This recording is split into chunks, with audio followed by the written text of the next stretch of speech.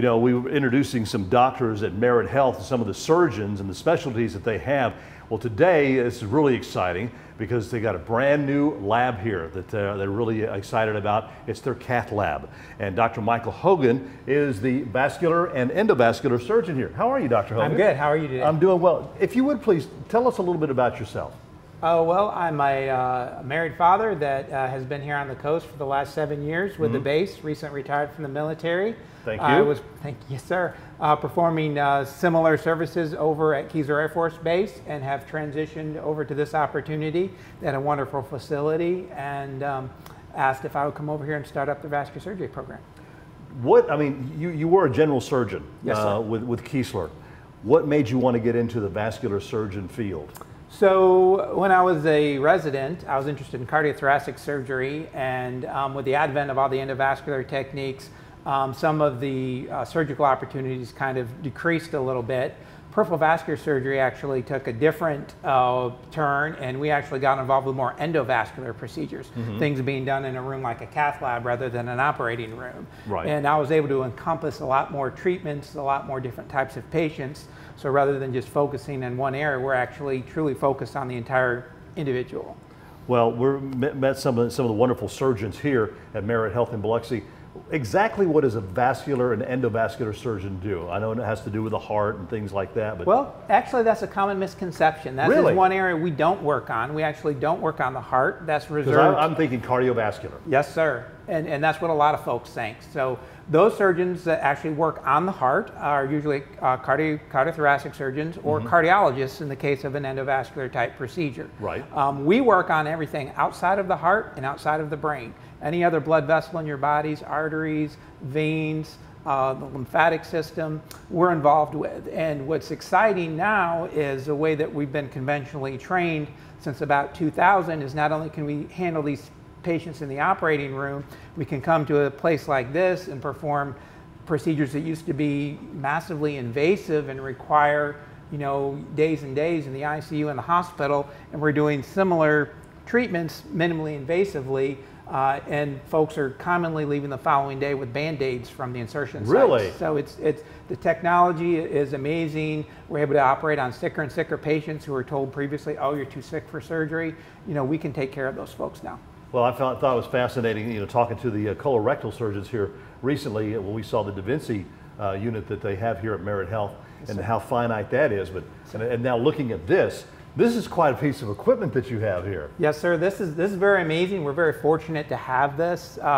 I think this is probably one of the finest facilities here in the Gulf Coast. You can see there's an example here of a recent case that we performed. Now this is a person's aorta. You can see their kidneys on either side there in the red. That's the aorta coming down with that large bulge in it. Okay. And then the vessels going down through their extremities. Those bulges are very dangerous. If people don't know they have them, which oftentimes they don't, they can rupture and typically cause immediate death. You can imagine if your aorta ruptures, you basically bleed to death before you can get to a hospital for treatment. So we have screening programs. We're able to identify these. These are very important, these screening programs. And you can see the image on the left was the actual image from our cath lab where we went up with one of these small catheters in the endograft and were able to repair this aneurysm. And now that aneurysm is excluded from the possibility of rupture. The patient was able to go home the following day, minimal pain. Seen her in follow-up, very happy. So these are the types of things that a lab like this gives us the opportunities to do. It's much more facile to be able to do something like that in a cath lab versus an OR. It's a little more cumbersome because of the type of equipment you have to bring in here.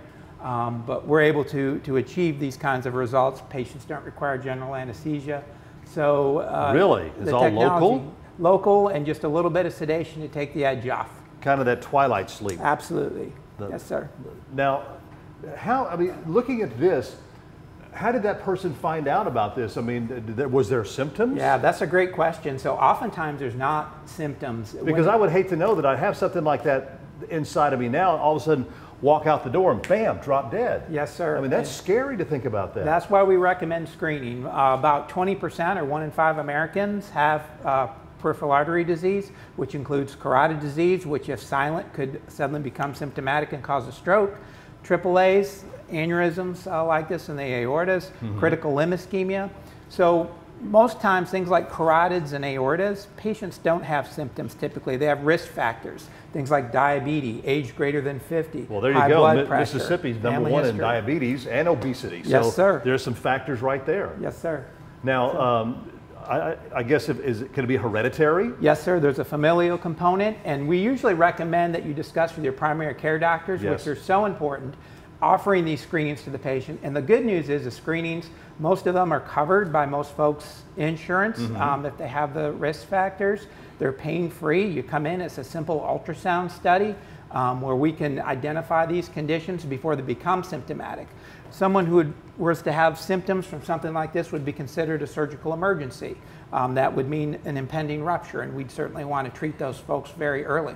Someone with carotid disease that's having symptomatics or then having mini strokes, and so we'd want to treat that. I've had one of those. Yes, sir. That hits you just like that. You don't know it. Absolutely, and it's scary. And again, if we can identify these ahead of time before some of the permanent damage is done, people can have their treatment, come into the hospital, go home the next day, and basically, we'd want to continue to, survey them, but we would mitigate that risk. What do you see in the future? So we have some very exciting things we have planned for this wonderful room. The first one is fenestrated endovascular aneurysm repair. As you can imagine, we can't cover the arteries to the kidneys, which you can see coming out on either side of the aorta, which limits who can and can't get that type of a procedure. But now there's something called fenestrated grafts, which only certain hospitals are allowed to do. We're going to be one of them, where we can actually extend the graft up beyond that and basically branch out into those branches. Another exciting thing is something called TCAR, which is an exciting, again, minimally invasive carotid, which halves the stroke risk of the procedure itself. So it really mitigates all this risk. It's designed for very high-risk people who otherwise couldn't have surgery.